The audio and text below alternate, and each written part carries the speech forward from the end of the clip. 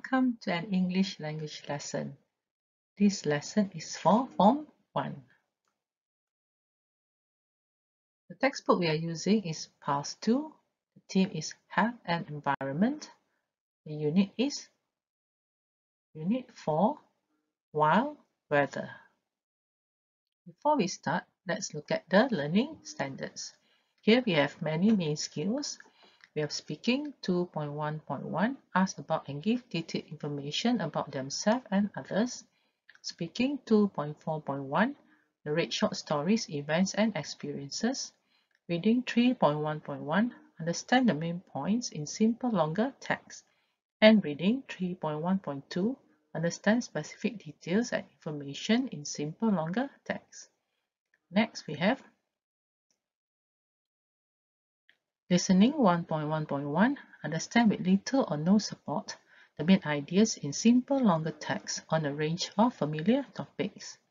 Then we have Listening 1.1.2, understand with little or no support specific information and details in simple longer text on a range of familiar topics. And the last one, Writing 4.1.3, narrate factual and imagined events and experiences. Now let's look at the complementary skills. So we have Listening 1.1.1, understand with little or no support the main ideas in simple longer text on a range of familiar topics. Speaking 2.3.2, agree on a set of basic steps needed to complete extended classroom tasks. And Speaking 2.4.1, narrate short stories, events and experiences. And then we have Reading 3.1.1, understand the main points in simple longer text.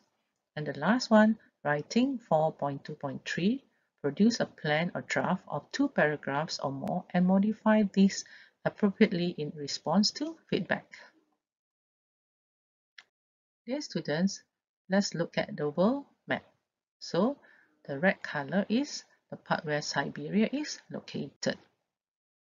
Last year, on June 20th, there was high temperature in the town of Siberia, which is northeast of Russia. So it was one of the highest or the hottest climate. So guess what is the degree Celsius? So here you also have pictures of how Siberia looks like in different seasons. So what do you think is the temperature? So the answer is, it was 38 degrees Celsius. Dear students, today's lesson, the first one is grammar. The grammar item is past simple and past continuous. Now look at the table, then copy and complete the rules with when and while. So let's look at past continuous and past simple. I was sitting on my bed when I heard a noise. I heard a noise while I was sitting on my bed. So A, we usually use the past simple after. So answer is when. B, we usually use the past continuous after while. Okay, students, let's begin with the grammar lesson. Next, the second exercise, make sentences about Jay's family using the past simple and past continuous. For example here, his mom cooked when she heard a shout.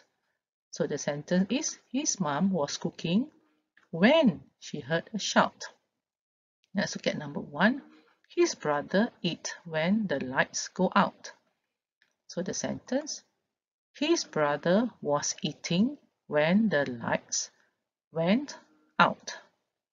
Number 2, his dad walked down the street when the ground moved. So answer, his dad was walking down the street when the ground moved. Number 3, Jay's sister talked to her friends when somebody shouted earthquake. So Jay's sister was talking to her friends when someone shouted earthquake. Number 4, his grandparents watched TV when everything fall off the shelves. So the sentence, his grandparents were watching TV when everything fell off the shelves. Next, look at exercise 3.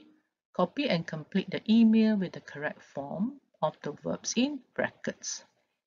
So this is the email. Hi Ingrid, we are having lots of adventures on our holiday.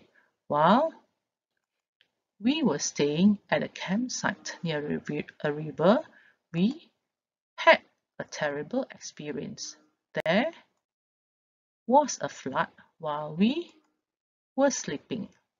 When we woke up, we were wet. Hope you're having a good summer. From Jack. Now it is time for you to express yourself. In past, think of an emergency you have experienced. Ask and answer the questions. So the emergency could be a fire. What were you doing when it happened? So you can answer, I was in the kitchen frying an egg when the curtain caught fire. What did you do next? I shouted for help. How did you feel when it was happening? I was scared. What did you do afterwards? My mother rushed into the kitchen and poured water on the burning curtain. I helped carry water from the toilet. Unit 3. Grammar in Context. Famous disasters. Exercise 6. Dinosaurs were living on Earth when they suddenly disappeared. Many scientists believe that a natural disaster killed them. How many years ago did it happen? A. 5 million. B. 15 million.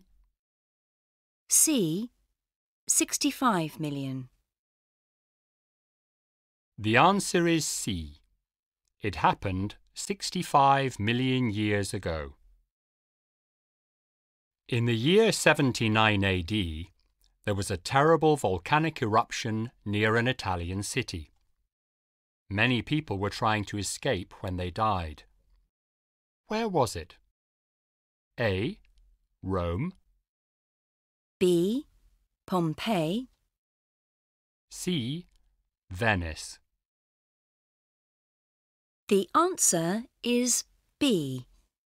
The volcano was near Pompeii. In September of this year, London was burning. The fire started by accident, and it quickly destroyed large areas of the city. What was the year? A. 1444. B. 1555. C. 1666. The answer is C. The Great Fire of London was in 1666.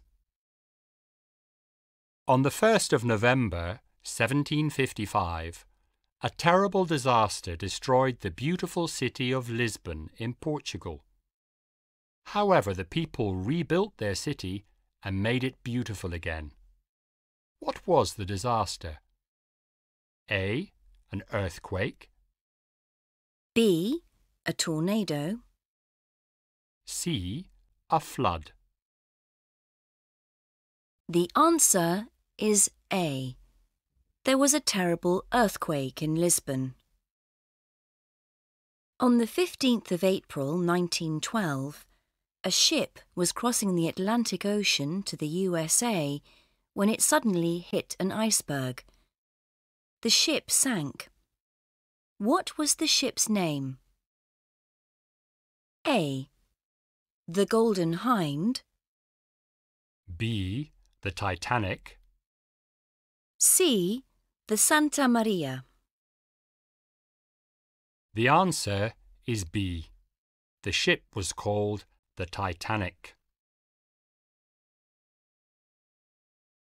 Dear students, just now you read and also listened to a text on famous disasters. Now let's look at the answers. Listen and check your answers. So number 1, the answer is were living. Number 2, disappeared. Number 3, 65 million. Number 4, when. Number 5, Pompeii. Number B is Pompeii. Number 4 is was. And next we have 5, quickly. And then we have C, 1666. And then we have rebuilt. And then we have A, an earthquake. And then we have 7, suddenly. And B, the Titanic.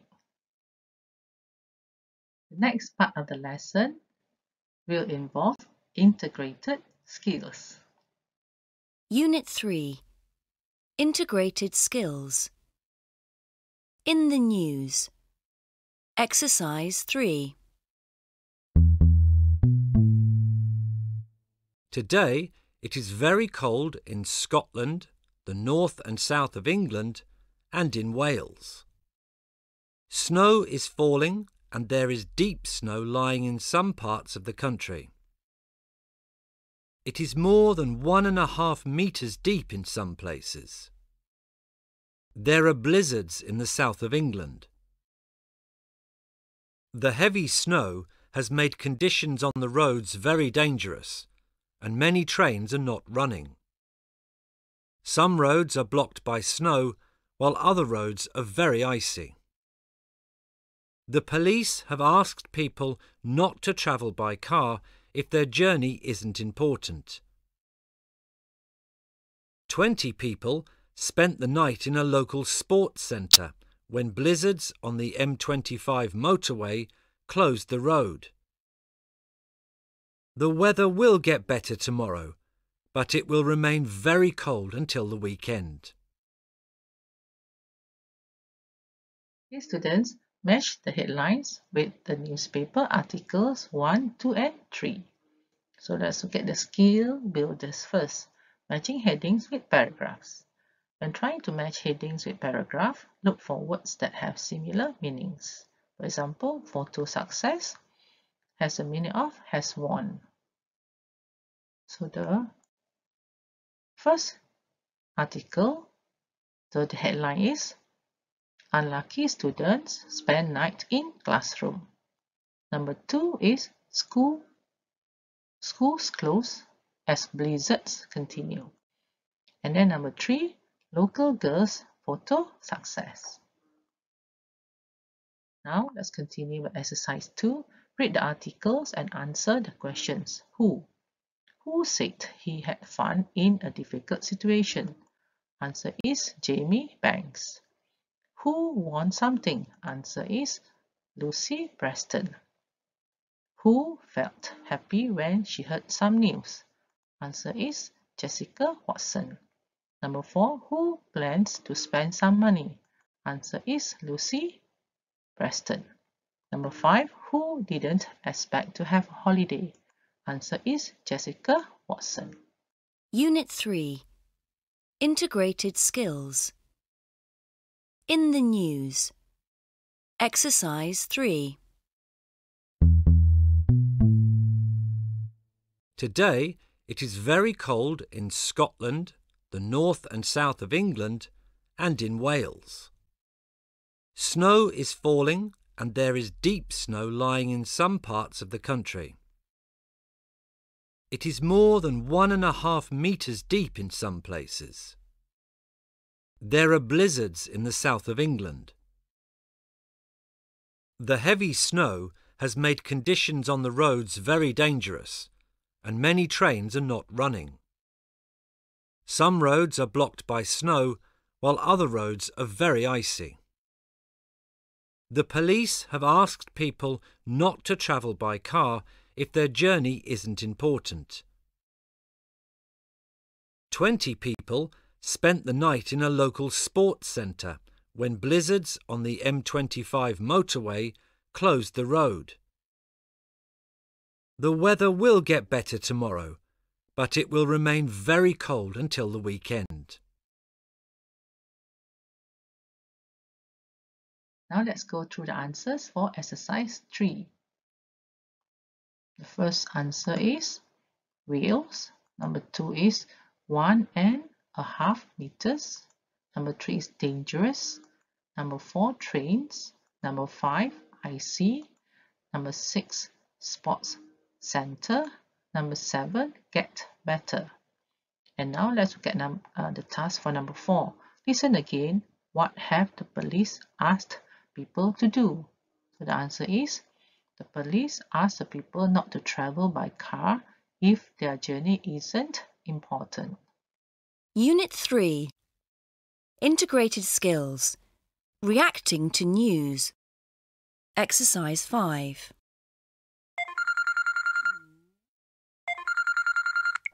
Hi, Lucy. Hi, Chris.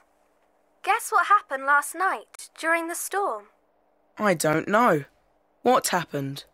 Well, I was watching TV when I heard a loud noise. What was it? A huge tree fell down in our street. It fell in our garden. No way! That's terrible news. Was anybody hurt? No. Luckily, everybody was okay. We were all inside because of the awful weather. Great. I'm really pleased about that. Well, I've got some good news too. A reporter from the local TV station came and interviewed us about what happened. I'm going to be on TV tonight. Wow! That's amazing. I'm definitely going to watch it. Let's look at the answers for exercise 5. So the first blank is last night. Number 2 is street. Number 3 is terrible. Number 4 is tonight. And number 5 is amazing. Now let's look at notes for speaking. How do you react to news? You can use words or phrases like what, where, when, why not. No way, I can't believe it. That's amazing. That's great news. That's terrible news. I'm really sorry. I'm really pleased. Congratulations. Well done. Now students, you need to choose a news story from exercise 1 or use your own ideas. Then copy the questions and phrase in the box. Write answers and complete the phrase. So let's look at the story. I'm going to choose the story from exercise 1. Unlucky students spend night in classroom. Let's look at the news. Students and teachers at Grange Secondary School in the village of Hepworth near Dundee were unable to get home last night because heavy snow was blocking the roads. We had to sleep on the floor. It wasn't very comfortable, said 13-year-old Jamie Banks. But it wasn't all bad. The teachers let us play games on the school computers, Jamie added. So what happened? Students and teachers of Grange Secondary School slept in the classroom. When did it happen? Last night. Why did it happen? There was heavy snow. How did it happen? The snow blocked the roads.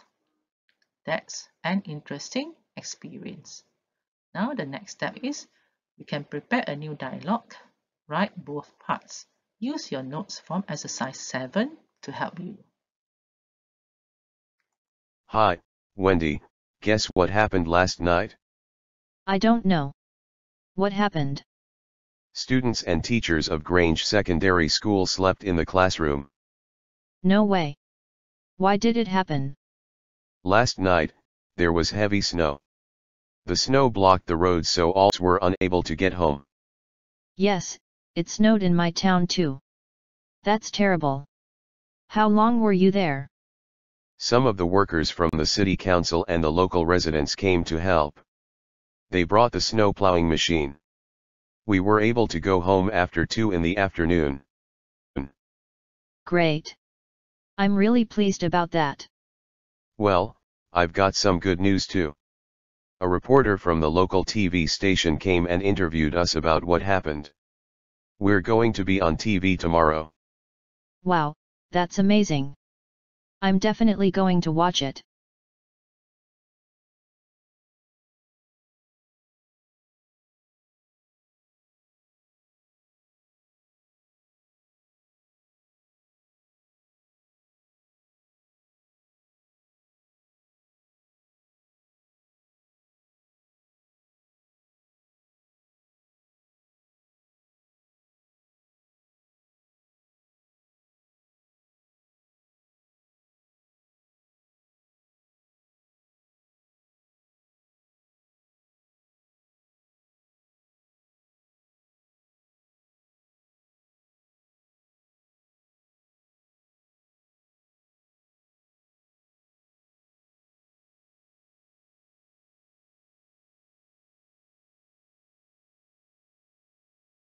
Dear students, this is the last part of our lesson for today. It is on writing. Unit 3. Writing. A fictional narrative. Exercise 1. Lost. One day, my friend Rosie and I decided to go for a walk in the mountains. The sun was shining when we set off, but later the weather changed. It was very foggy, and we couldn't see where we were going. Soon we were lost. We didn't know what to do. Then I remembered I had my mobile phone in my bag. I tried to phone my dad, but my phone wasn't working. By then, it was getting dark, and we were cold and frightened. Suddenly, we heard the sound of a helicopter. We couldn't believe our luck. It was coming to rescue us. Everything was all right in the end, but we learned our lesson. Next time, we'll check the weather forecast before we go for a walk in the mountains.